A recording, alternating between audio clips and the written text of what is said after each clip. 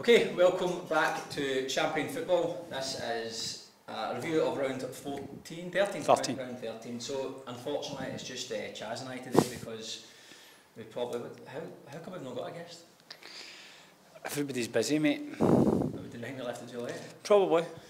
We left it a wee bit too late this week, but we do have, next week? Next week and the week after lined up. And potentially the week after? Aye, and potentially the week after. Okay, who's next week, Rob? Cam, Hakwa. And Romero's after that? Romero's after that. Okay, so we've got Cam from Hakwa next week, Cam Phillip, and then we've got... Phil Pot. So I said Phillip? Phillip. Check brother. Cam Philpott next week, and then Jason Romero. The week after, on the 23rd, aye. Okay, lovely, decent. We've got and a few others trickled in behind that. But me and Chaz, so if you want to turn off, probably every time we do it. I was thinking, who wants to watch us too? We're still going to review round 13, and a wee bit of banter in between and get stuck in. So looking at last weekend's games, NPL 1. Big scores. Both the academy team, well, two of the three academy teams, big losses. And Sydney FC, Central Coast Mariners. Well, I mean, Apia pumped Sydney FC, aye. I mean, that's them 2 weeks in a row. Beat Western Sydney Wanderers 6-0, beat Sydney FC 7-1. Look, I don't... It's quite harsh, I suppose. Obviously, the Western Sydney Wanderers result was a bit of a freak. Is it recording? It's recording. It was a bit of a freak, considering they've had a good year so far. But to beat Sydney FC the next week 7-1 is not so great for the academies. Well, I mean, Sydney FC have been funny about because I'm pretty sure they played a few times. They played quite young lads. I don't know the lineups. I don't know. Aye, I'm the same. Regardless, you still need to beat what's put in front of you. 7 goals away from home. 6-0 up at half time, man. Aye, it was. I was just checking the score about 30 minutes in. I think it was 4-0, 5-0. And I thought, oh no, this is going to get. I know, and it was early 5-0. So. I know. That's really ugly, man. Fair play. I mean, that's a goal difference, and they showed 42 goals, one behind Wanderers. Considering Wanderers were on quite a a big run. Appy have already caught up with them, and that's Appy now 2 points off the top. Oh wow. So tight. Wanderers still top to be fair, so maybe they've had a little blip. Maybe it won't. Who do they play this week? Olympic at home? Olympic at home, aye. I mean, but they've lost stuff. What's that? 3 games in the bounce? 2. 2 games in the bounce? I think so. Lost to Sydney United. Lost to Apia. Is that only 2? That's the 2.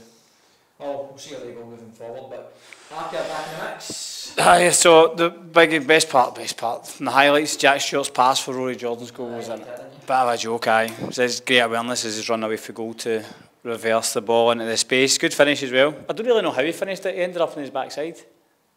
No, I don't know. I think it was Dominic. No, never mind, different game. Never mind. I was thinking Sutherland there. Finished yet in the Sutherland game. No, then Nathan Denman goals, didn't he? Aye, he did. Aye. He signed, did Jengi sign because the other keeper got sent off?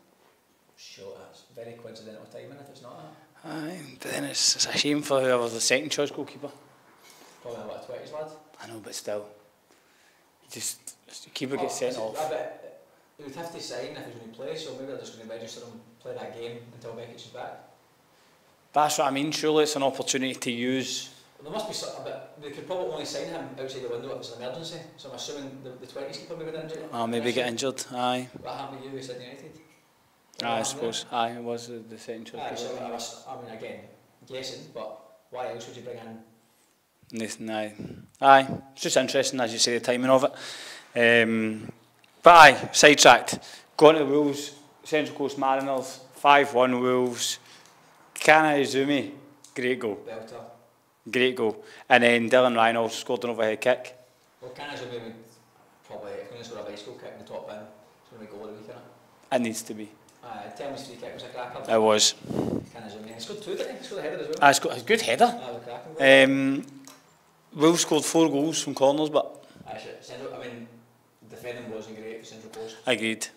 But dangerous set pieces, aye. But I think you'd expect Wolves to beat Central Coast, because Central Coast have been, where are they just now? Bottom. Rock bottom, 2 wins, 37 goals conceded. Wow. Is that the most in the league, by the way? I think it might be. No, Sydney FC. Sydney FC. 38. So, that's quite a lot of goals to be fair. 37 goals, so you'd expect, man. It wasn't played... Average 3 goals a game. It was played at South Coast Flames pitch, I think. Ian McKellar, I think it's called. That's what we played against We played the FFA Cup again. Australia Cup. Is that not? Aye, Australia Cup. Is that not the South Coast Loon pitch? I think so, aye. But that's, It's not a great pitch. Is it not? Surface wise. But I think obviously with the rain, No, that's just, you can tell it's been raining as well, aye. but a good result for Wolves. I think that maybe it's a kick up the backside for them. They've not been as good as they kind of were. It's nothing well. Aye, had a wee fall off. We got them this weekend. So you're hoping this was a blip? Aye, Sydney United, big win. Aye, massive. And Telma's first goal was a belter, the free kick. They must be, what, third or fourth now? Sydney United are, they're actually fifth. Oh, wow. But there's only, well, we go back as far as sixth to Blacktown, there's 5 points between first and fifth. First and sixth, sorry. Oh, wow. 5 points, so it's tight. They're talking, well, if Wanderers don't win this weekend and Blacktown do, Blacktown could be 3 points off the top, or 4 points off the top. But then if Apia win, Apia go top? No, that's what I mean, so Rockdale are second. If Rockdale win, they go in 32, Blacktown win and Wanderers lose, they go 4 points behind Rockdale. Oh, wow. So they go even tighter. Wow. So it's very, very tight, and it's getting to the halfway point, we only have to stop using that excuse of It's early, it's not early anymore. Get to the decent setting, and they've got the transfer window to look forward to as well. When is the transfer window? I think it's, I don't know the exact date, but I think it's like 21st of June or something. Just in time for like the last 5 games, 6 games? I think it's round 21. So there's 9 games after. It's a stupid time to have the window, man. I know, but there's a reason for it. What's the reason? Do you know what, I'm going to try and pull up, so I was actually talking to the guy who told me the exact reason for it. I just need to try and, here we go, I'm going to read it out because I can't actually remember. That's not actually what it means. Every country gets 2 registration periods for professional competitions, and the larger one has to precede the highest level of competition, i.e. the A-League. But because one is played in summer and our level is in the winter, it's impossible to place the registration period at the midway point of our season, which is May, as that would mean the registration period would close on August the 2nd, 2 months before the A-League season. So if anyone's listening and understood that, it's superb. I actually don't understand that. What's August the 2nd got to do with it? What's that, sorry? August the 2nd is when the midway point, so I'm going to read it out again, right? I'm going to read it one more time. Every country gets 2 registration periods for professional competitions, right? Mm-hmm. And the larger one has to precede the highest level of competition, which is the A-League. What, the largest window needs to precede that? Right, okay. But because one is played in the summer, yeah, and our level, so NPL's in the winter, it's impossible to place the registration period, which is your transfer window, at the midway point. So you can't place the NPL transfer window in May because the A-League's not finished. It says 2 months before the A-League season. Don't know. Sound. Clear as mud. Sound. Right, okay. Aye, happy with that? Aye, buzzing.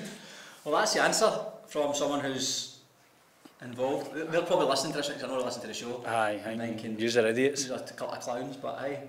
Right, sound. Welcome to the circus. Right, so Sydney United, what great win, brilliant form.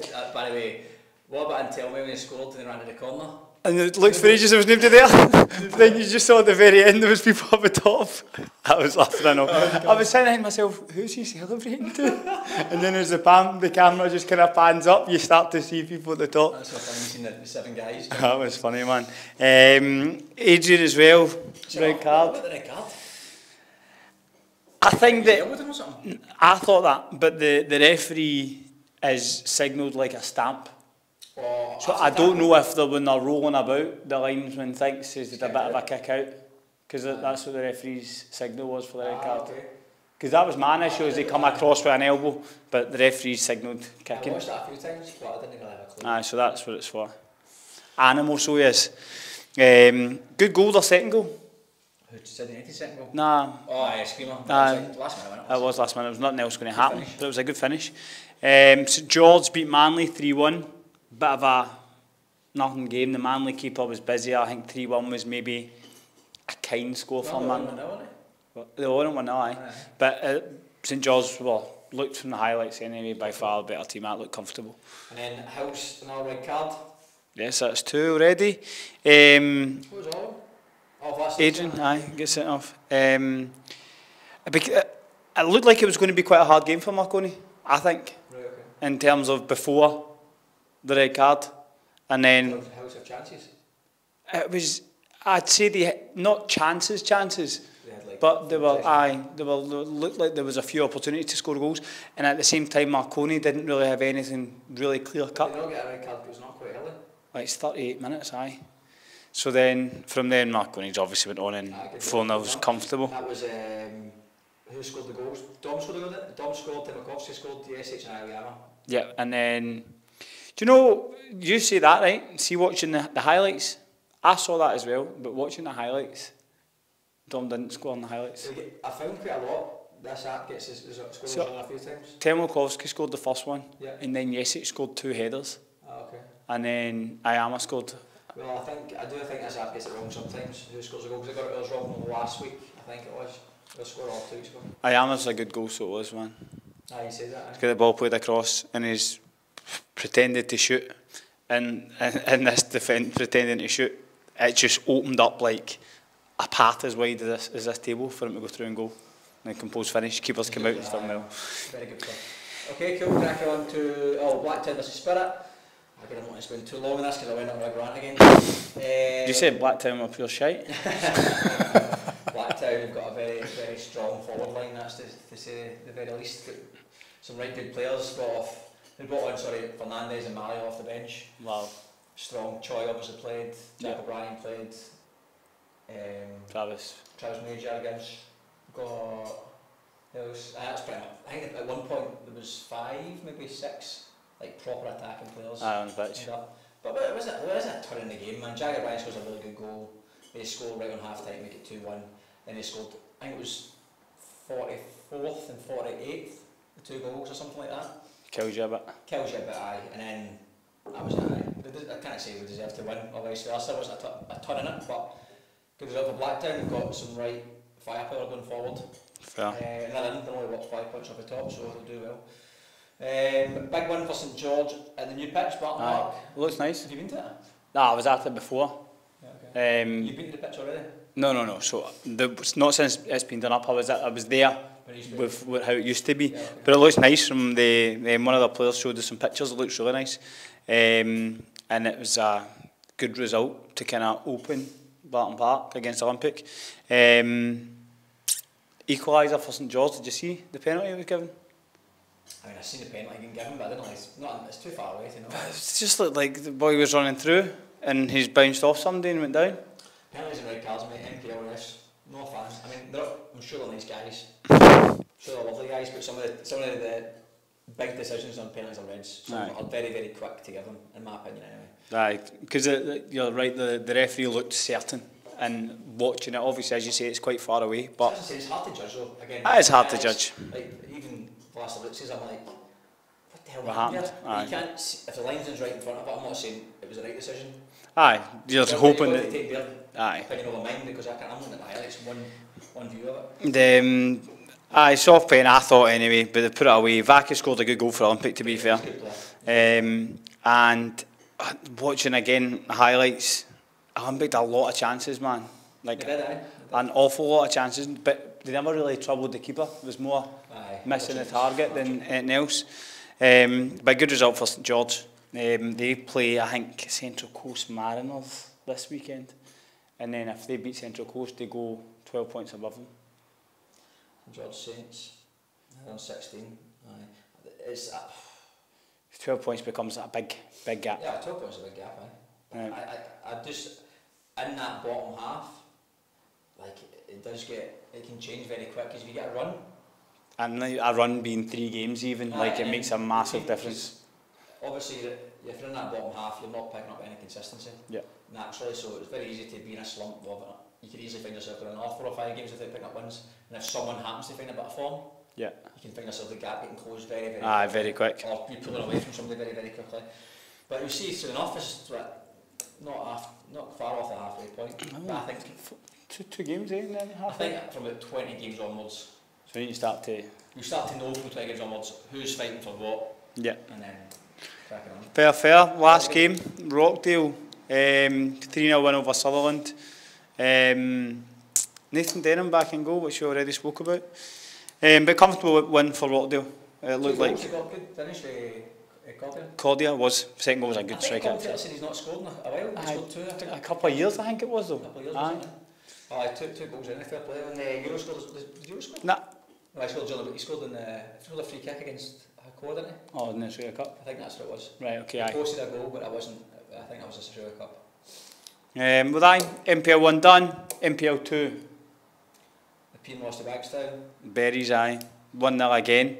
But I'm just reading the report, it just says that the scoreline, it seemed like the scoreline was a lot closer than it should have been. Berries missed a penalty and a lot of chances. The Berries that's like, they're mid-table, aren't they? Aye. Mid-table and the Pean are struggling, man. They're really struggling, man. 5 points. This keeps, every time we talk about our points, we're the only team that beat, man. Oh, they're the only one, aye. And then Tigers win, finally get back to winning ways. Aye, beat Dunbar 3-0, not each at half time. See, considering they had a bit of a slump in form, Tigers, they're only 6 points off Wolves. Aye. So, we beat Wolves at the weekend as well. Aye, that's a good result. I wasn't there. Sorry, shock. Oh, congratulations, Chaz and his goalkeeping mad squad. Mad squad. Won the women's A-League Grand Final against Melbourne City. Melbourne City, I beat them 1-0. Jada was brilliant, made a massive save in the first 5 minutes. And she was really good. So it was. Where's your medal? It was too heavy. Drop it. It was too heavy. I done my neck in the plane. But good to kind of not good to put an end to it, but it'll be nice to get some consistency in terms of me playing, because I've not really had. Did you go straight back in? Don't know, mate. Well, we won 4-3, so it's the team won. Who's your first choice goalkeeper now? Chaz Samashonga. Nah, Nick Croucher plays. Good keeper. Nick who? Croucher. You said he was shy. Fucking horrific. No, never. No, never. Sorry, Nick. Nah, he's been doing well, mate. 4-3 at the weekend. I watched the games back and they couldn't have done anything about the goals. One was a penalty.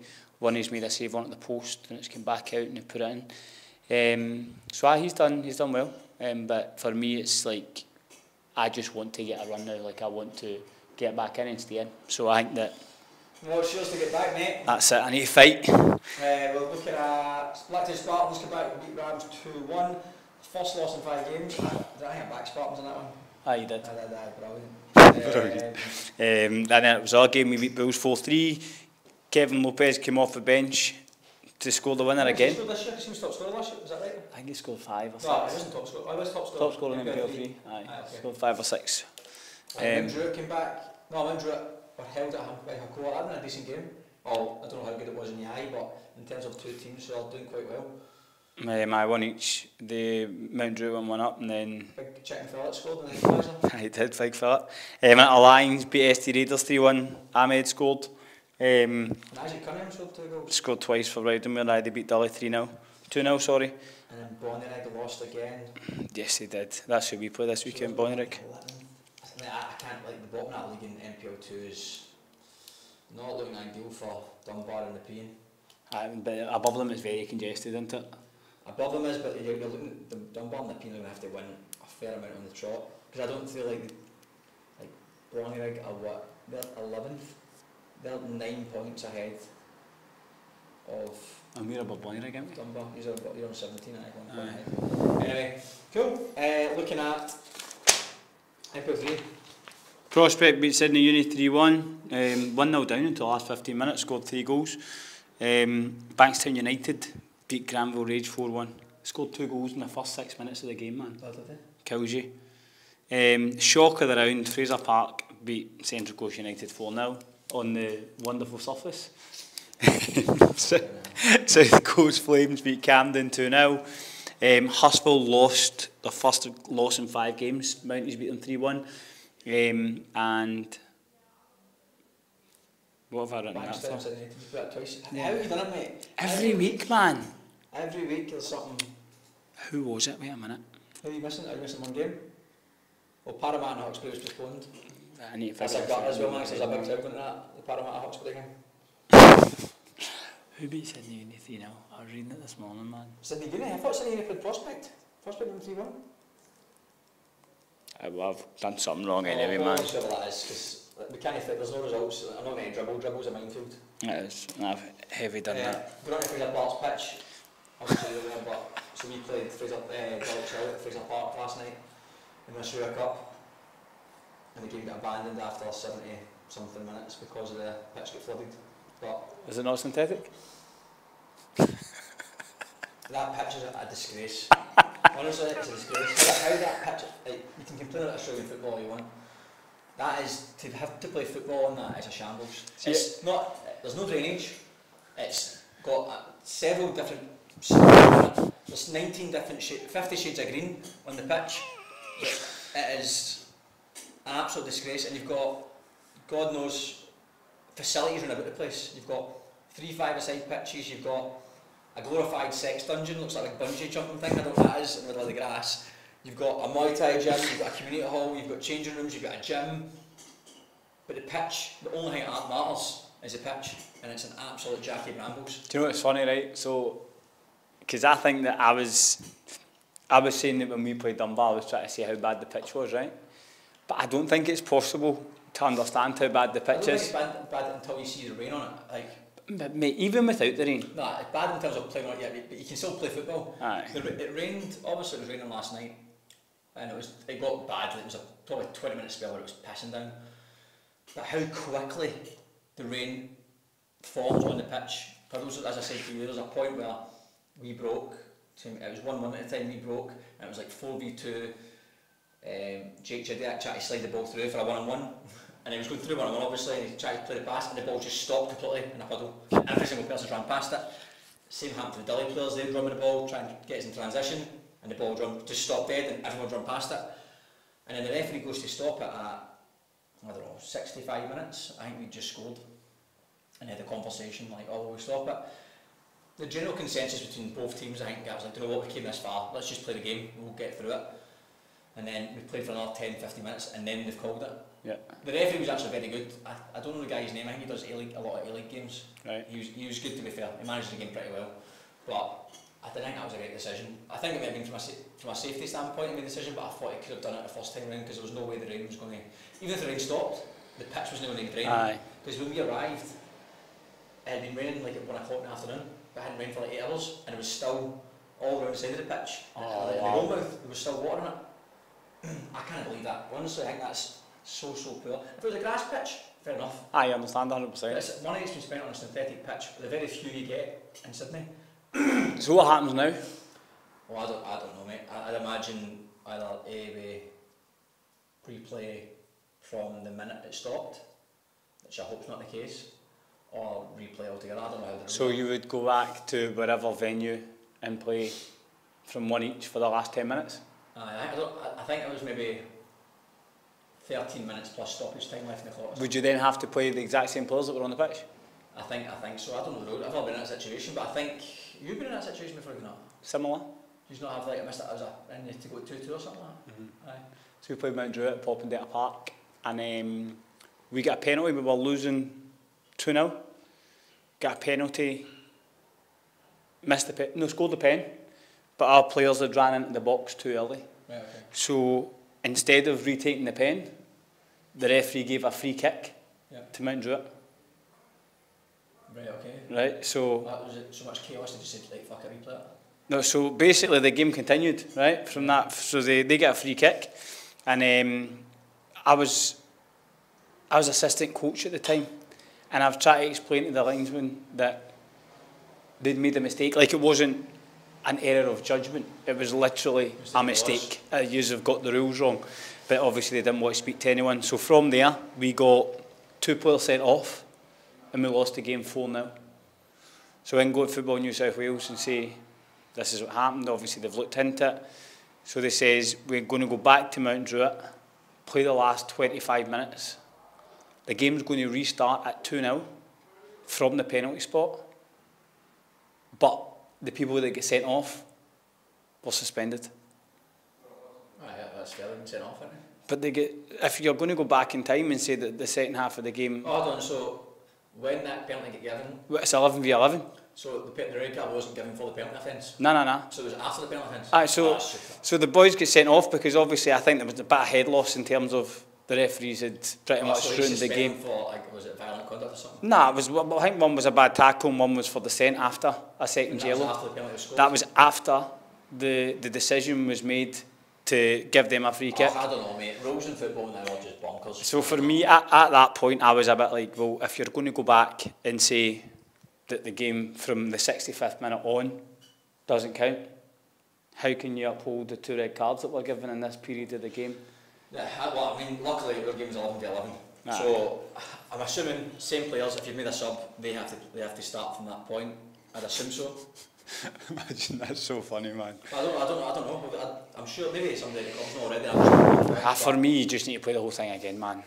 I think I would prefer that. I mean, I don't know what the players would prefer, but I just feel like if you're going to go to a venue, get pre-match, do the warm-up, prepare properly, just play the game. It was a draw anyway. It becomes such a different game. Like, at that point last night, players are tired, you've brought subs on that maybe hoping to impact the game. Well, you're going to use the pitch for, if you book a pitch, you're going to use it for that 2 or 3 other times slot. Otherwise, like I said, you play, say it doesn't go to extra time, and someone scores in the first 10 minutes. Then you just sit in and it's finished, aye.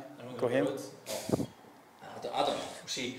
But Fraser Clark, sort your pitch out, man. Unbelievable. So what we take, they applied for the B League. I know, with that. Like, honestly, what is happening? It's a shambles. Like, if they were in the B League, I'm assuming they would have to try and rip that thing up and go again. Aye, unless they tried to use another venue for a period of time. I mean, was that not quite frustrating if you're involved in Fraser Park when we had this money we built, because it's some bit of land. Oh, it's amazing, mate. Huge bit of land. Like the potential there is incredible, even in terms of the stand, right? They've got the concrete. Mate, they've got the foundation for a really, really good setup. Like even the build of the stand's fine, but do something like they literally just have big concrete steps. Nah, it's bad. It's bad. And then the away changing room's really nice, but that's good. That's really good. I don't know why they don't let you. I don't understand why they don't let you just use.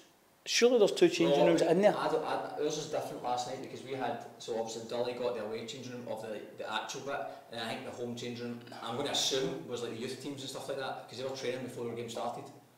Right. Unless, right, so I've only played there against Dunbar.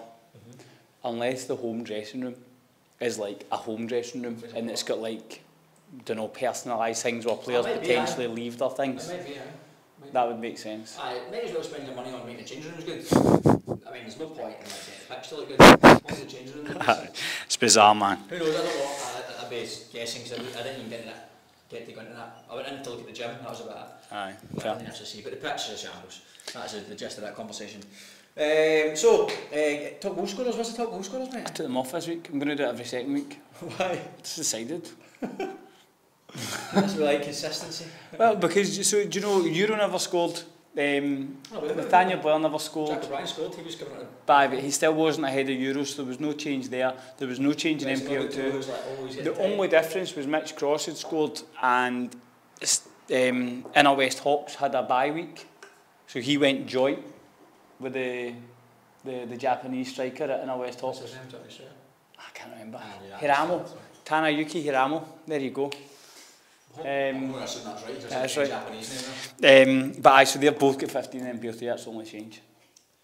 So it's still top goal scorers? Euro. What, is he top? As in like of all divisions? No. NPL3. 13 I think he's got. If only we had the list in front of us. Nah, he's got 13, right? He's got 13. Andre Martins has got 11 in NPL2, and Mitch Cross and Hiramo have got 15 in NPL3. So Mitch Cross is joint top. Fair play to him. Okay, well, I'm interested in who's my top goal scorer. That's all like, as a defender, man. Like, what do you check? Clean sheet, because clean sheets I think is more of a goalkeeper thing. I know defenders love it, don't get me wrong. That's a very big statement, but I mean, strikers is goals. Midfielders can go how many assists and some goals. Defenders, is it clean sheets really? Tackles. But headers 1. What is like? I mean, I'm not a defender, but clean sheets are something you can really look at, but it's still the same. I think keepers. Nah, it's not the same. I think, but I don't even think keepers are that buzzing about clean sheets. You're buzzing on time. Maybe that'd be part of it because you kept the clean sheet to the game. Never kept 2 clean sheets in a row. It's more like, obviously goalkeepers want to perform well, right? But the reality is that your team need to win the game. I think it's a different... But you know what, say we're in 5-0 and you just concede in the 90th minute, is that not annoying? Of course, you don't want to concede goals. I'm not saying that as if like you don't want to keep clean sheets. Obviously, the objective is not to concede any goals. If team win 3-0, you know, like, yeah, it's clean sheet. Nah, not really. So how come, just throw it out there, when Sydney FC are playing, your buzzing Jack gets a clean sheet? Because we win games by 1 goal to nil. No, you'd still be happy with a clean sheet, but would you not with Jadis? I'd be happy with her as an individual. Why? But that's a coaching perspective of a goalkeeper as opposed to a goalkeeper's perspective. A goalkeeper just wants to win. Well, this is me speaking as me as a goalkeeper. I'm not as I said, you go, no, yes, clean sheet, point. But I said, like, I'd rather, if I had a choice between keeping a clean sheet and drawing that on each, or conceding 4 and we win 5-4. Of course, I think done that's 5-4. a stupid question. As I say, a striker, you can win, you can score 3 goals and lose 4-3, or you can score 9. Some strikers would say they'd rather score 3 goals. But they're what we call bell ends. I've heard you say that a few times. Aye, I'd rather score 3. Well, there's I do understand from a standpoint, strikers win the goals. I listened to what's it called, The Rest is Football, and I think I'm sure I had that debate sometimes, like, win the goals, 100%. You could easily privately be like, do you want at least I scored? Because your child kick your tally up. But I just don't think. I think everyone wants to win. Unless you're very, very, very selfish. Aye, no, I understand. And also personal circumstance. Say your team's been, you're on a back-year losing streak, and you just want to win at that point. Or, but then if you're a striker and you've not scored in 4 games, and maybe you lose 2-1, but you get 1 goal, you're hanging probably monkey off the back. I mean, privately, you're going, yes, I scored my goal. I know the last game, not really. I think that every goalkeeper and defender wants to keep clean sheets. Like, just like stats, but like stats and buzzing. Like, in America, how buzzing they were over stats. Like, you could, because we had that good midfielder, Davey, and he would dominate games sometimes, but he didn't get a lot of assists, didn't get a lot of goals, so you wouldn't like get mentioned. 100%. But it was unbelievable because he would pass to the guy who would give the assist. And then he'd break up the play, and then he'd die. I know what you mean. Brilliant player. So then, as a defender, what I mean is like, we can look at the strikers in NPL and be like, oh, he must be decent. Like Mitch Cross, never had him until this year. Oh, he must be decent. Him, oh, he must be decent. This Japanese lad must be decent. But we don't actually know. There's a lot of players going under the radar. Definitely. Who's the best goalkeeper in NPL? One. I don't know, mate. Genuinely, I don't know. I've not seen, like, I only watch highlights of NPL 1 games. NPL 2? Chaz Samashonga. Nah. Do you know, last year the boy at Hills is a good goalkeeper. Ryan Wood. Yeah, he's a good goalkeeper. I think... He was wonderful last year in NPL. Wonderful? Wonderful. He was really, really good, man. I think he did play well against us, actually. He's a good... I think our analyst mentioned him as well. He's a good keeper. He was the best goalkeeper in NPL 2 last year, definitely. What's his name? Ryan Wood. Ryan Wood. But actually, I don't watch enough like full games of NPL 1 to say that this person. But you look at like last week, the boy Noah James was brilliant. So he's the boy at Marconi's had good games. You see goalkeepers make big saves, but you don't watch them for 90 minutes to be like he's actually a really good keeper. What are you judging a keeper on? Like, is a goalkeeper's mental, man. Like, genuinely, I don't know why you'd be a goalkeeper, but here's a question, actually not a question, but it's a general statement. How many times do you watch professional games or NPL games, or just conversations people talk about a keeper, and you hear them analyse, a keeper's got to do better there? People talk absolute nonsense, mate. Like how many people genuinely, if you think about even TV pundits, who are like the experts, so-called experts, how many times do they actually have a goalkeeping guy on? Schmeichel's on CBS. Did you see, there was one that was when it got a bit of notice, it was Peter Cech was talking about, I can't remember the game it was, but it was on TV and he was analysing a goalkeeping action. And it was like, people look at it and be like, oh, the keeper's done well or not done well, just as simple as. And Peter Cech breaks it down and he's like, well, if you stop it here, this defender's doing this job and that covers this part of the goal. So instead of the goalkeeper stepping here, maybe he should drop here because the likelihood is the ball's going to go to this side. So he was actually saying that he was looking at the actual individual actions and moments of the goalkeeper's movements and being like, this would have produced a different outcome. Which, as you say, you don't get, you just get that was shite. Keeper should have done better. Keeper shouldn't lose a goal at his near post. Why not? Do you know what I mean? Like there's no substance behind what. It's just things that have been. I think a lot of coaches who don't like. I don't know the answer. Yeah. Sometimes I actually tell. This is maybe quite bad, but sometimes I tell the keepers to. Just take it with a pinch of salt, because often, especially when coaches are emotional, I don't feel that in youth football and NPL level that the coaches are very good, always have been on top of their emotions. So they just let things out and they'll see the goalkeeper do something and be like, why have you done that? And it's like, there could have been 10 things that led to the goalkeeper being in the position they were in, and he's gone there because he's trying to do something and they've not seen it and the ball's went somewhere else, and it's like, it's your fault. But there's no, they couldn't tell the goalkeeper why it was their fault. Do you know what I mean? I feel if you're going to give someone criticism for something, you have to be able to say, maybe you could have done this differently. I think a lot of we've heard the common phrase, and I say it as well, it's like, it's got to do better there. Aye, but how? And I'm like, I don't know, but stop that going in that net, mate. It's nearly went in and you should have stopped it. It's hard. For young goalkeepers, it's particularly tough. Like, it's because you do get a lot of shite information. And also, probably the worst bit of information was someone telling them, go and be a goalkeeper, mate. Because that is the worst position you can play. I love it, man. I love it. But I only love it because I was a wee fatty when I was young, man. That's why I get put in the goal, because I couldn't run. Genuinely, I went to my first training session, I was knackered after 5 minutes because you go in the goal. That was you? That was me. Stuck. Couldn't run back out. And you stuck ever since? That's been me. I think I was 5. Mad. Well, speaking of youth football, we're going to have a wee bit in youth football. This episode will make a little bit shorter because you're probably... No, we're talking a lot of pish. So, youth football is a good topic. So Chaz and I have actually got quite a lot of experience in youth football.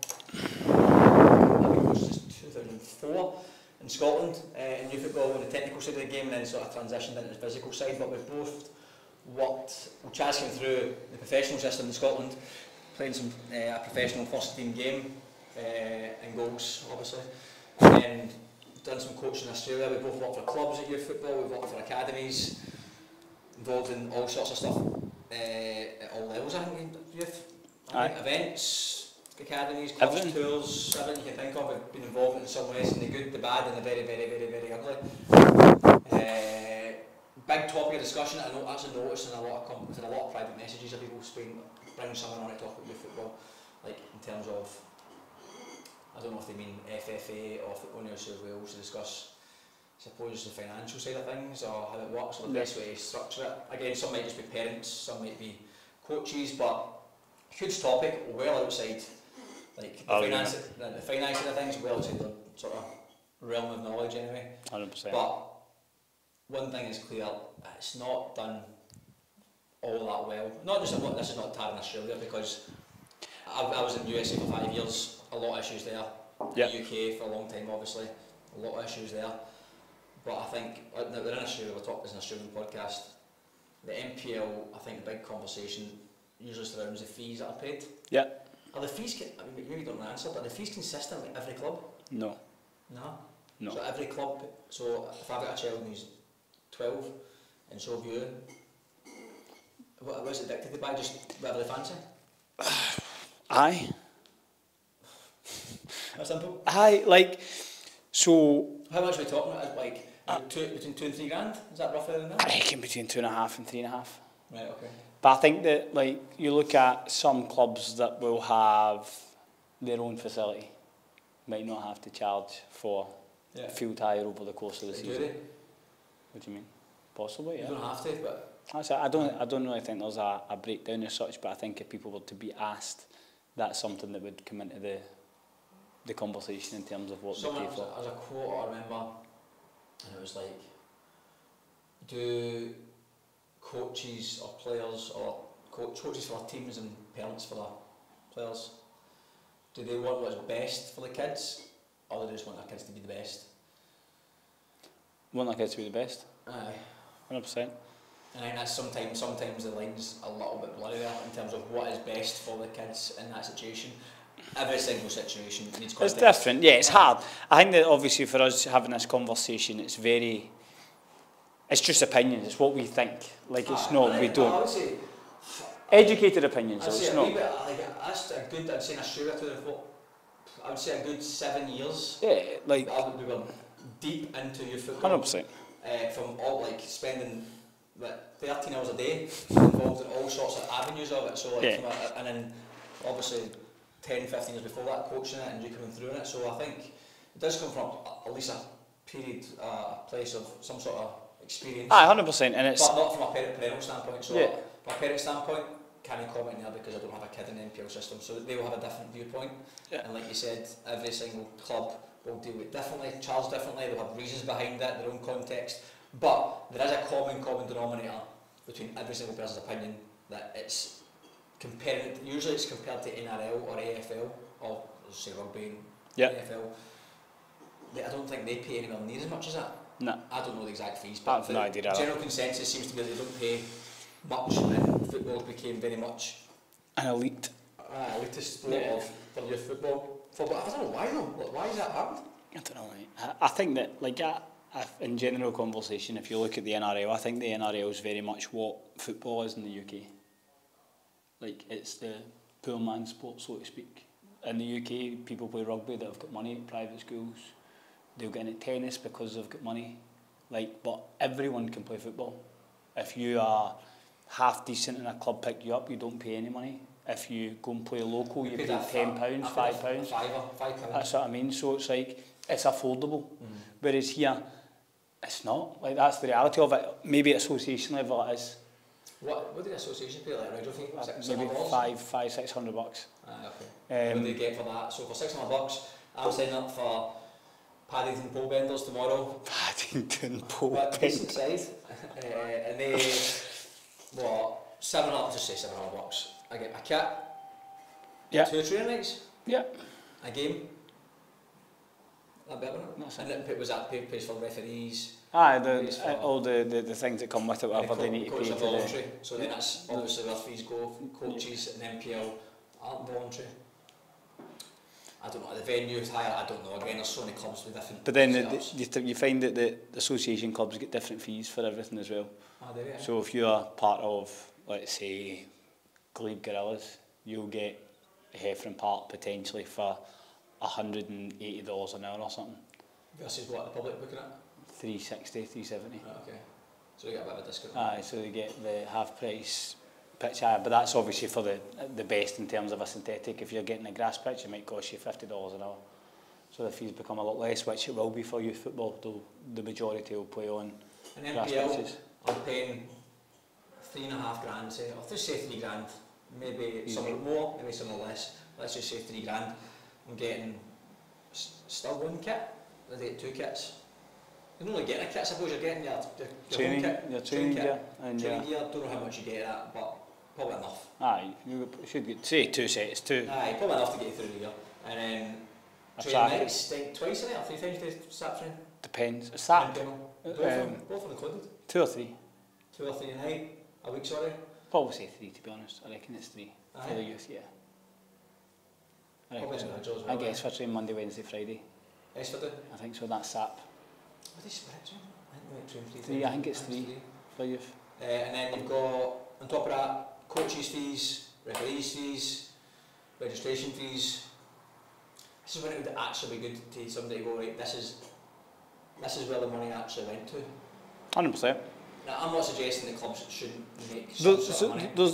Obviously there's fees to pay to Football in New South Wales as well. So registration sort of fees? I'm sure there must be some hidden costs. Like, there's no way that they... That's what I'm saying, there must be a breakdown of, like, again, and what else in the world do you buy something, right, and you don't actually know what's involved in that cost?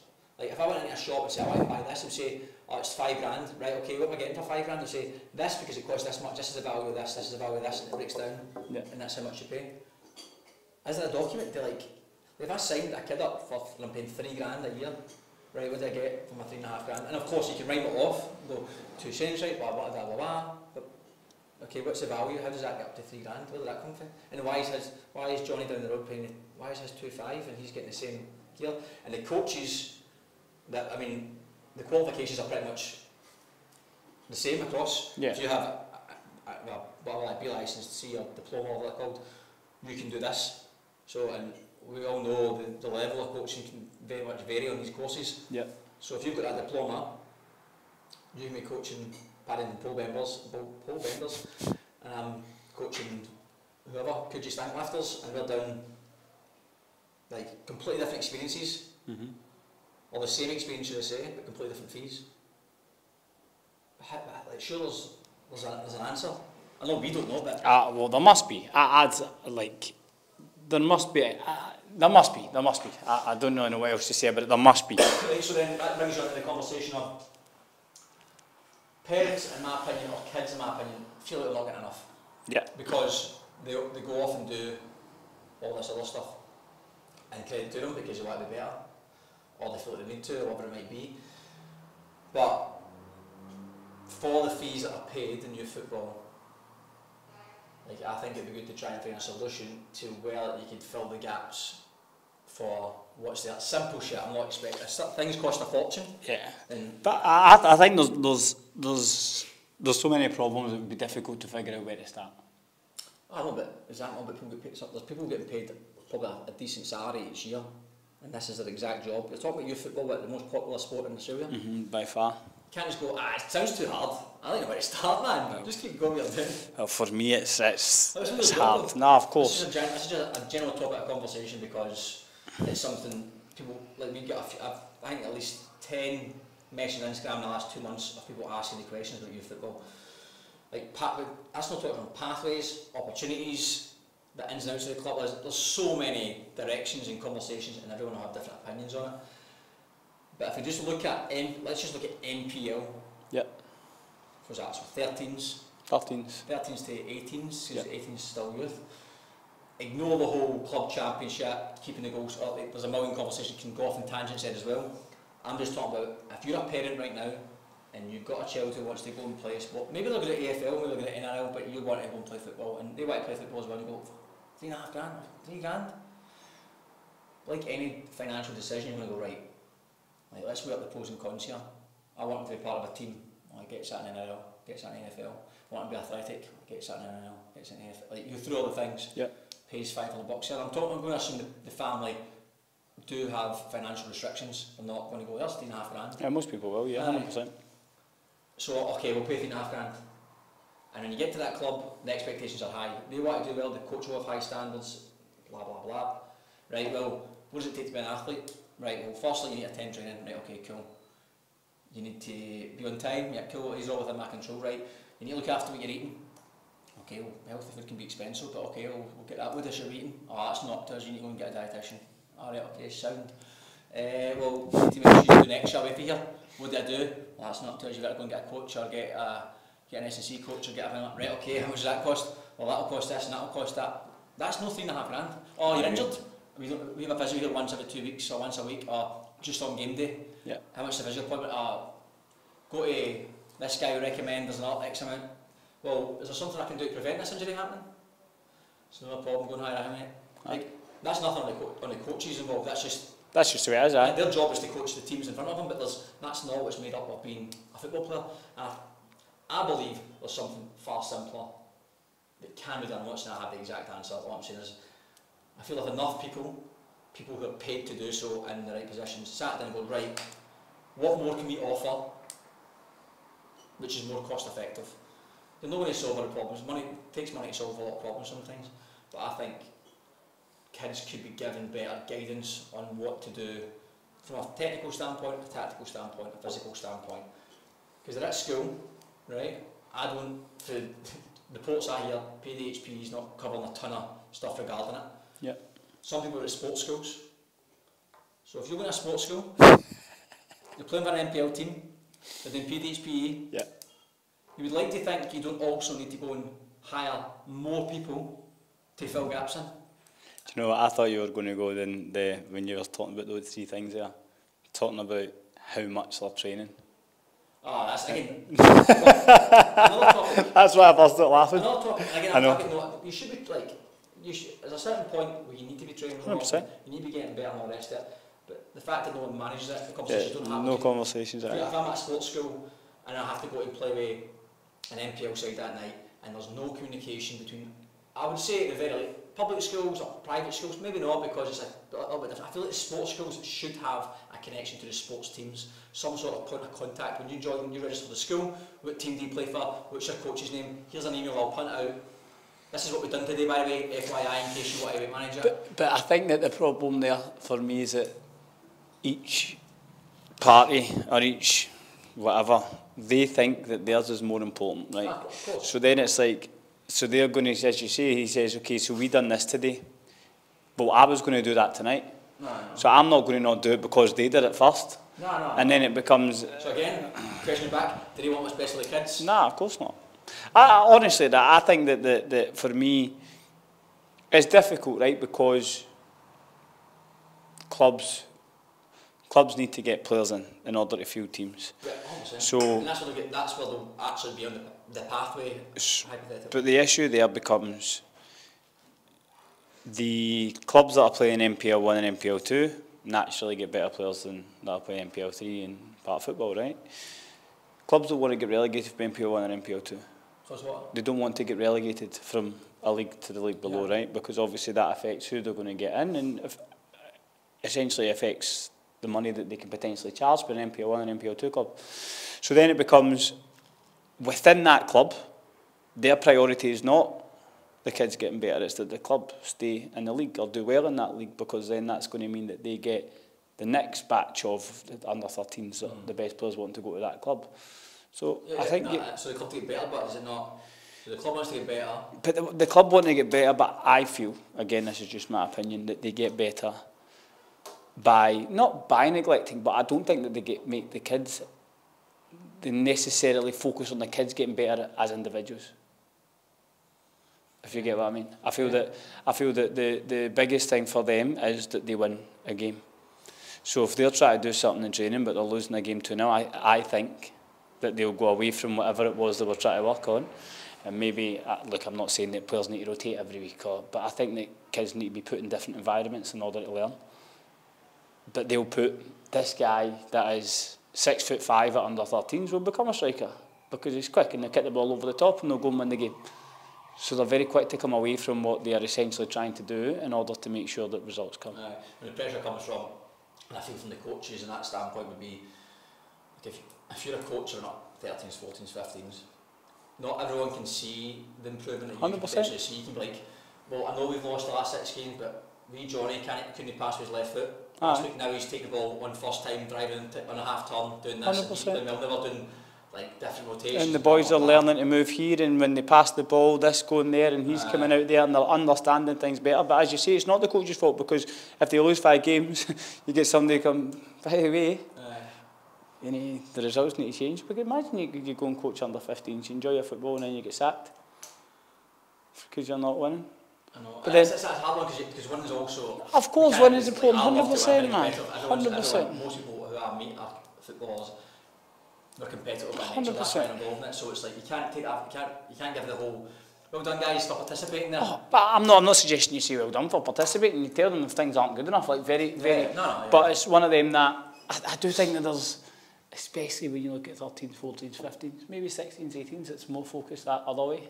But 13s, 14s in particular, I think it needs to be about the kids getting better. Well, the argument would be, I suppose, and I would argue it as well, is if you keep doing the right things, the results will take care of themselves. 100%. If you're playing well enough, but it can be very difficult in that 13 to 15, because of the growth spurts, especially in the male. The female one, it maybe happens a little bit earlier, but the male, like you said, you can have a 15-year-old who's 4'7", and you can have a 13-year-old who's 6'2", and completely different skill levels, but the physicality just completely does it, and it can knock the small player's confidence.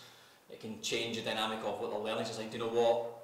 Just stick him up front. I was actually talking to a person who's on the B diploma with us, and he coaches, I won't mention the club and all the rest of it, but he was saying at the weekend, I was like, how's your team getting on? He's like, very positive in terms of, like, we're doing really well, we're improving week by week, we're doing the right stuff. It's like, but any time we start to think about a rhythm, we find some teams just put the strongest, fastest player centre half and centre forward, put it up, boom, go. Which is very difficult to manage that. But from an NPL, I'm sure there's probably a handful of NPL clubs who are doing a lot for their kids, like, or doing as much as within the resources. I can talk from spirit standpoint, but that's pretty much as in depth I can see. Like, as in, I've not been to Appia's youth training, look at they do on a Monday and a Tuesday and a Wednesday. Yeah. I've not been to Parramatta's or Hawkesbury's, but I do know a lot of work does into it. Oh, of course. That's the thing. It's not like we're not sitting here obviously trying to slaughter people, but it's just more people working together to make things better. Do you know what I mean? I think that's important. For me, I just feel that people aren't willing to work together. I think that's a huge problem. Across not just football, but across sport. Like, if you're at a private school and I'm the coach of Bankstown United under 15s, or Gary, when you finish your work, like, can you phone the coach of Endeavour and see what Jimmy did the day? Yeah. Ah, mate, I need to go home, I need to feed the kids, I need to cook, I need to this, I need to get to training, I need to get balls up, I get to score a 15 plus. It becomes like an extra job and the compensation doesn't match that level. That's when I think it has to come not on an individual level or that like coach level. I think it has to come from the club's level, and then even above that from whether it be FFA, if it one of the circles, whoever deals with it. I just think there has to be. There's never going to be a perfect package because it needs money, it needs finances. We probably should have done it when the Matildas did really well in the World Cup and there was some funding available. I think the funding went to a different sport, a large chunk of it. Yeah. I feel like that was a good opportunity to pump some money into the football, the grassroots levels, and get some more funding behind things. But I just think there's some low-hanging fruits, and like an example that I always look at, for me, obviously I'm inside the physical side of the game, but like nutrition and moving and all that stuff, people spend a fortune. Do you know, sorry, I'm just laughing because I've got a goalkeeper who, as you say, right, thinks he's doing everything right, but the reality is that despite being in the NPL system for however long he's been in, maybe 5 years now, he wasn't putting enough into his body to get to where he wanted to get to physically, which as a goalkeeper hampers you if you're not the tallest in the world. You need to be strong in terms of coming out to command, etc. But people just don't know. I think that there's a lack of knowledge from me as well about what you have to do and what you have to be putting in your body to perform at the levels you want to perform at. Do you know what I mean? Mm-hmm. I think that, as I said, I don't know enough about it. I'm lucky that I can phone you and ask you questions. But for kids want to get size. Maybe not necessarily for football. You say this all the time. People want to look good, but especially when you're a young, 17-year-old boy. I do think that's. I mean, I'm not necessarily looking like beach ready, but I think if you're a coach, right, you got to get some recruitment meetings today with a new player, and you turn up to meet for a coffee or whatever else, and he just sits there, and you don't care who you are. Human reaction is you're going to judge them by appearance almost straight away. Yeah. If they turn up looking like just looking 100%, shirt, looking tall, slim, but whatever else, you're going, all right, okay, it's like a good start. I mean, or if you go in, a wee steak pie with hands walks in, like, what is going on here? A wee steak pie with hands. Like, what's happening here? Like, it's not exactly great, because I just suggest to you as a coach that you might be a good player, but there's standards here, because if your standards are going to drop away from here, you can't just randomly pick them up. No. You may have a great first touch and great finish and great moving, but we need a wee bit more. Obviously, age dependent. If you're 33 and you're a journeyman, you've proved it time and time again. Completely different scenario. But I'm talking about more the people try to break through. I think the easiest, and I say this a lot to you, but one of the easiest things I think worth exploring is from that side of things, because that's an expensive. The health side of things for kids and parents included is the physical side, because physiotherapy, strength and conditioning, nutrition, etc. Nutrition and strength and conditioning I would see is more prevention of having to go to get these injuries, which might happen anyway because the kids are growing, but it can be expensive, and it's sometimes it's values worth its weight in gold, because it can transform their life in many different ways. But I think these kids need more guidance on that situation at club level, because I've had players who are 21, 20 come to me who've been at NPL one their whole life, who literally have no knowledge whatsoever, and they have been through the full system, we'll call it, with no knowledge whatsoever, never even did a fitness test, never, again, let's no one's about it, this is a tiny piece of the puzzle, you need to be good at football, Yeah, 100%. You need to be a football player. Like, I'm not pretending this is a piece, but it's so important. I'm just laughing at it because you say, how many times do teams do fitness tests, right? And you do a fitness test at the start of pre-season, at the end of pre-season. And nothing happens between. And you don't do anything in between. No one tells you anything about the results. They just do it. Aye.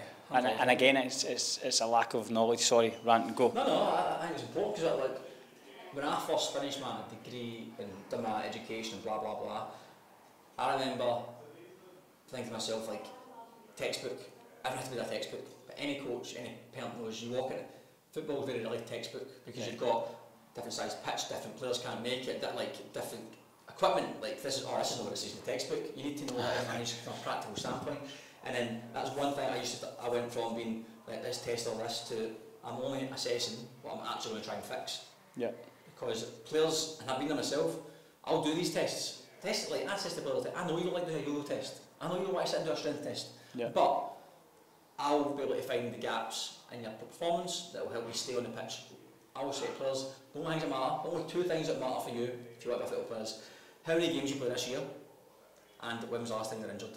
If that can be, I've not been injured in ages and I've played 30 out of 30 games, well it's up to you then mate. You're available, you're ready to play, do your magic on the pitch. Yeah. Like you're not going to be, like physicality is important, but the most important is availability. That's the most important thing.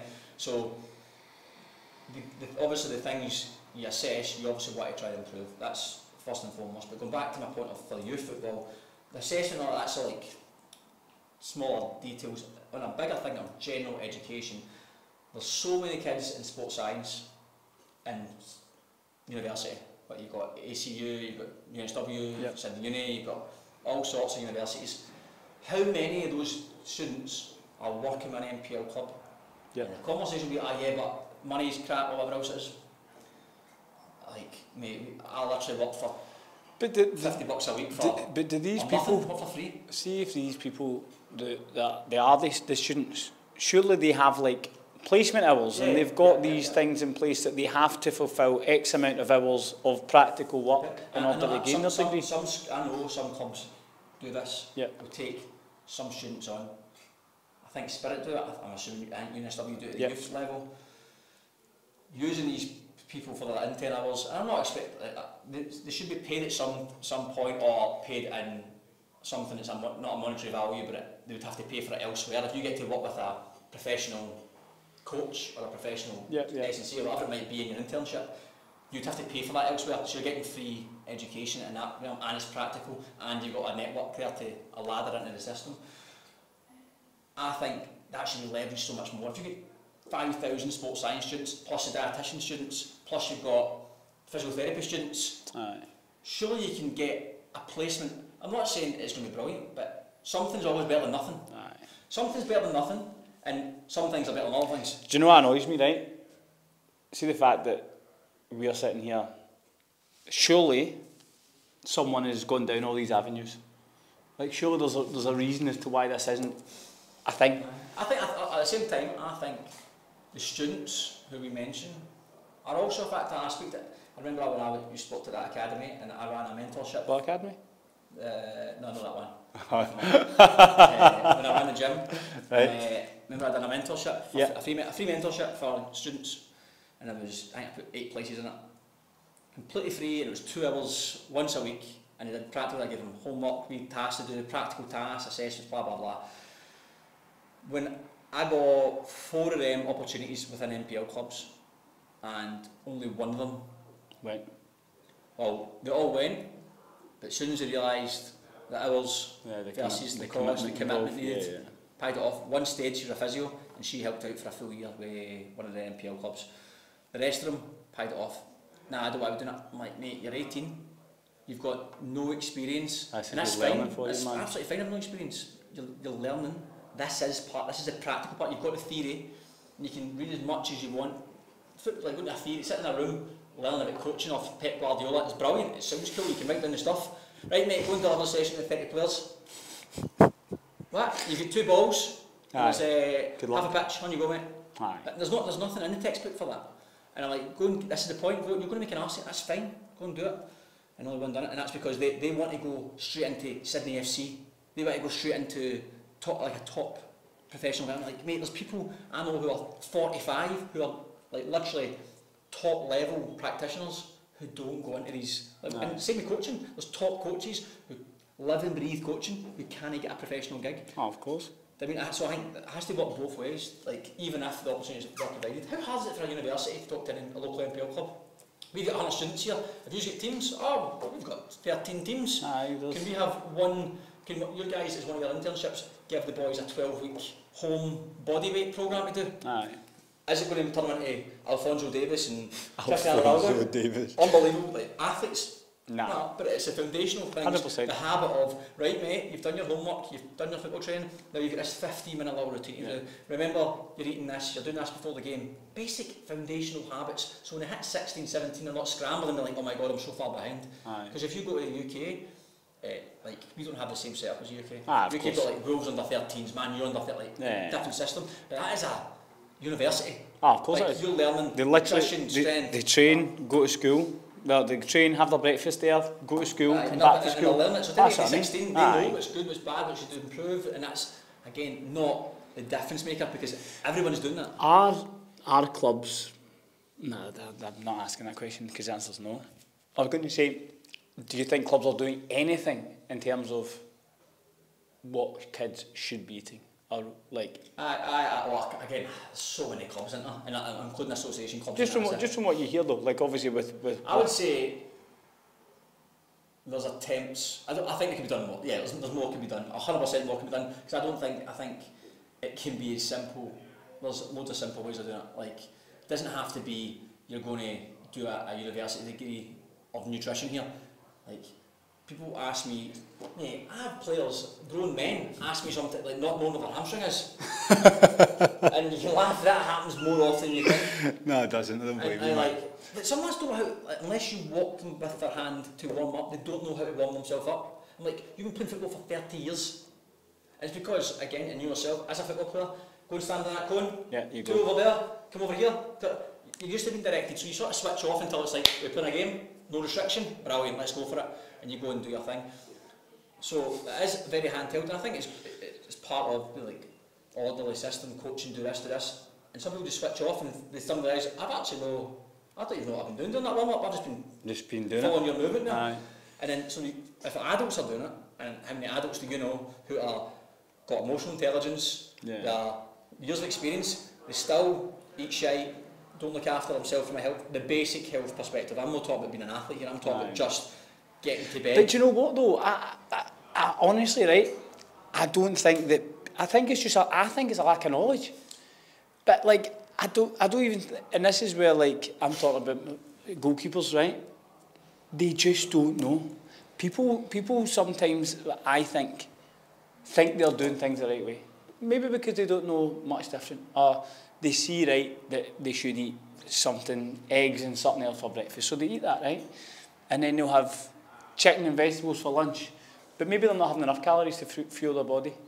But they don't know because they are seeing random stuff and doing random stuff that they think in their head, I'm doing the right thing.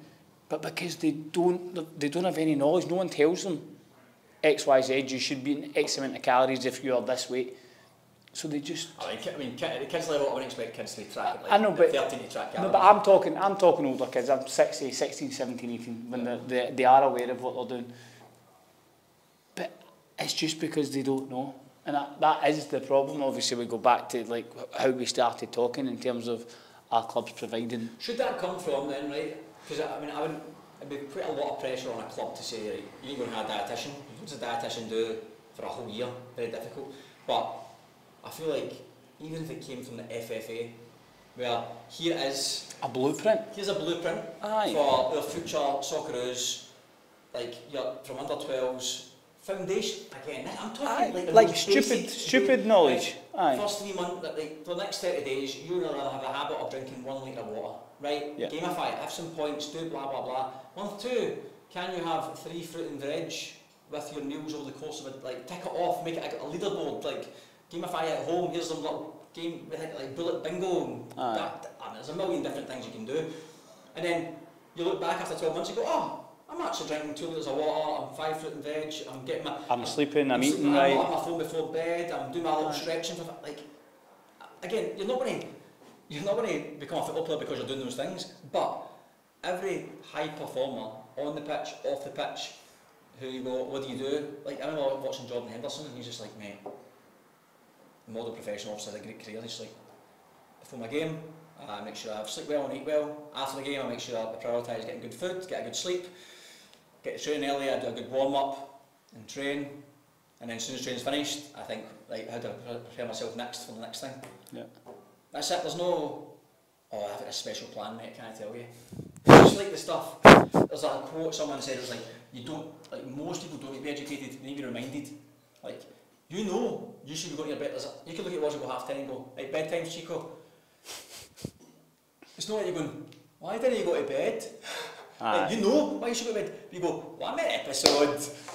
Aye, no, 100%. Just check Instagram quickly one more time, and then, oh, I can't sleep, man.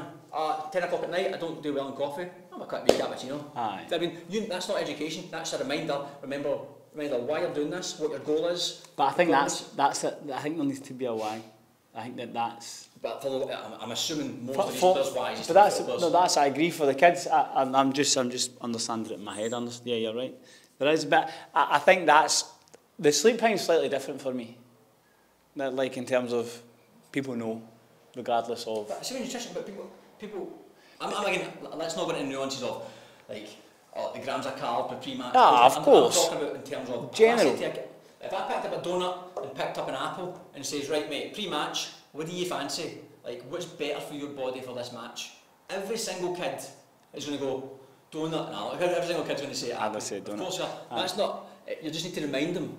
Aye. Like, right, mate, this is good today, for you because of this. This is going to happen. Like, yeah. Of course, there's a parent thing, and I'm sure the parents do an unbelievable job. So this is not about parents, this is about what clubs can do, NPL, to keep the reminders. There's going to be kids falling through the cracks. There's going to be kids who don't like it. Of course, aye, 100%. This is just about leaving no excuses on the table.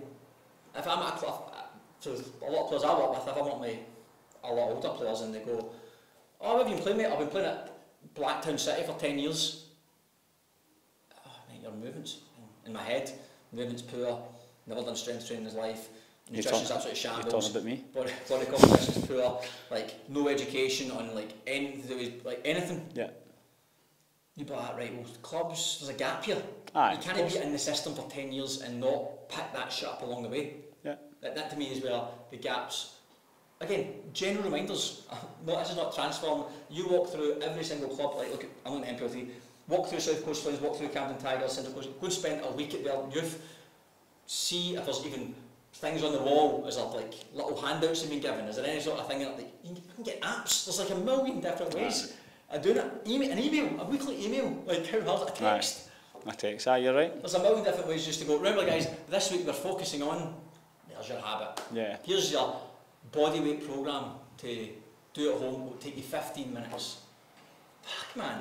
It's not difficult, man. Right. That's on youth, there's a million different we literally went on.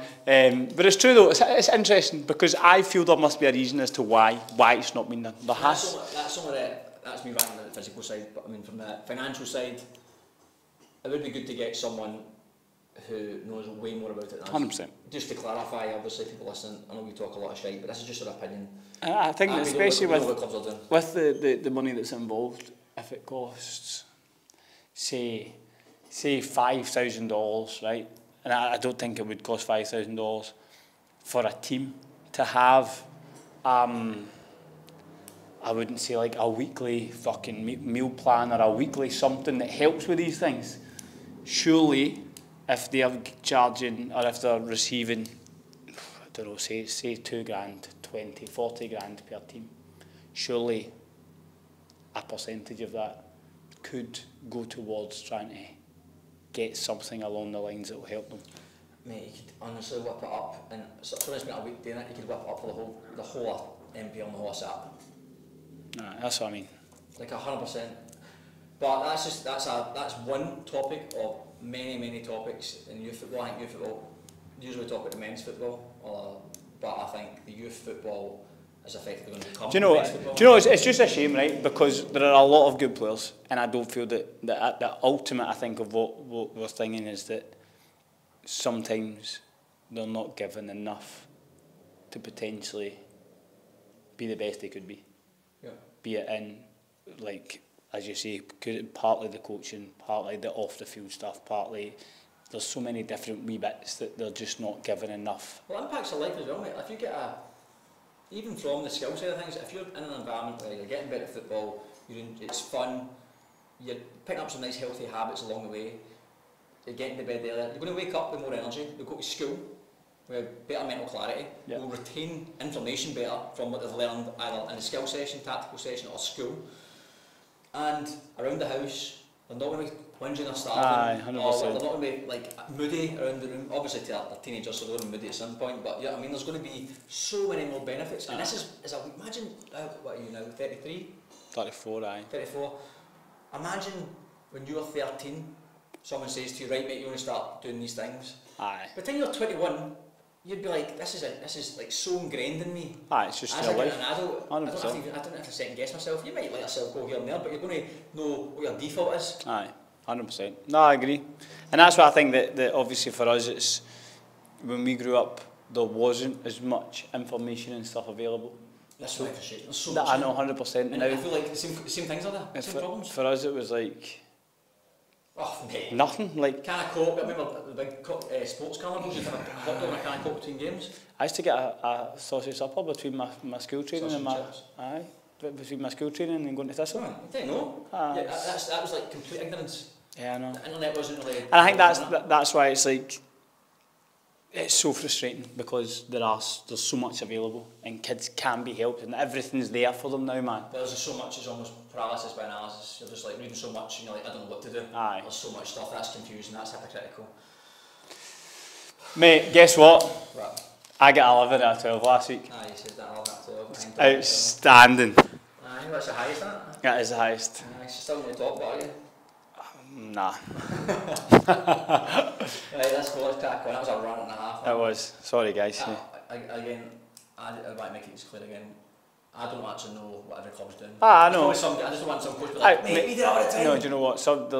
I feel that there's going to be people that are going to potentially be annoyed at our conversation and our opinions. But it is our opinions, and it comes from a good place in terms of wanting what's best for kids and trying to provide an opportunity for kids to potentially get to where they would like to get to. So I think that's just important to say. There'll be some coaches like this. Use our idiots. Definitely idiots. 100%. Right, moving on. Manly play Sydney United. This is interesting because mind Adrian said they've not beaten them. Sydney United, and then Adrian's also got sent off. Still Sydney United. I mean, they're playing really well. I want Sydney United and all. I'm trying to send you the other way so I can get points back. Oh, by the way, I just thought. What? There's no guess this week, it's only shaft or score. The cumulative score. What we'll do with the guess is we'll give them the average of all the guests so far. Okay, that's fair. Right. Do you know what we'll do? We'll put them in chat GPT and that'll be our guest this week. No, because we've already got that. That's separate. Just do the average is good. Average, okay. Central Coast Mariners at home to St George Saints. Draw. Oh, you never picked draws. I'm going St George. Western Sydney Wanderers at home to Olympic. Olympic. Oh, I'm going Western Sydney Wanderers. Blacktown at home to Marconi. Oh, that'll be a good game. Marconi. I'm going Marconi and all. Bulls at home to Mount Druitt. Oh, is that first versus second? First versus second. Mount Druitt. I've went Bulls. And this third v fourth, Hakoah versus Tigers. Hakoah. I'm going Hakoah and all. Oh, mate. Well, I've got 2 different from you so far. 3 different from you. Dunbarton, bottom versus second bottom? Aye. Oh, jeez. At Fraser Park, if it rains it's off. That is an advertisement for football. If it rains it's off, they'll move it to Nepean, but it's also going to be off. Oh my god. I'm going to Nepean. I'm going to go draw. I have no idea what that game is. Toss of the coin. Is Bankstown City at home to Spartans. Bankstown City. I'm going to go draw. Hurstville at home to Central Coast United. Draw. I'm going Hurstville. Parramatta Bankstown United. Parramatta. Bankstown. Camden at home to Hawkesbury. Hawkesbury or Stanmore Hawks? Stanmore Hawks, well done. I'm going to go Stanmore Hawks. That's actually in our West Hawks. Oh, is that your team, Yeah, it's a new team. And Newcastle Jets at home to Fraser Park. Jets. Done. Right, well, next week we've got a guest, thankfully. You'll need to listen to us talk shite again. Okay, that's us done, class. Cheers, man.